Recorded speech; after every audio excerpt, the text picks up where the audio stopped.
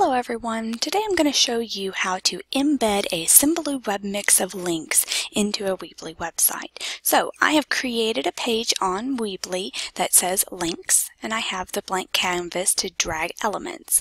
I'm going to choose the embed code tile from the basics section on the left, drag it here.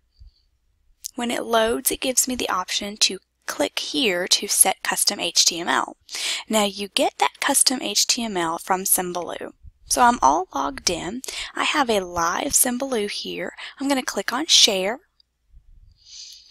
I'm going to go to Webmix Info and Share Options.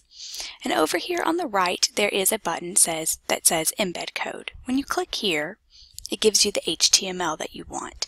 You do not need to have Use Widget clicked. If you have that, then there's going to be something in the center of your Symbaloo that users can use, such as an actual Google bar. Go ahead and Control A when you've clicked into that box, Control C to copy. Click where it says Set to Custom HTML when you're back on Weebly.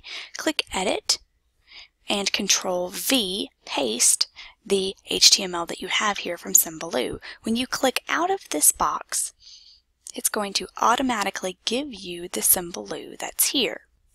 Now, when I go to the live Symbaloo on the Weebly page itself, all my links are active, yet there is still this center box that gives me a Yahoo-powered search box. In the next video, I'll show you how to fix this.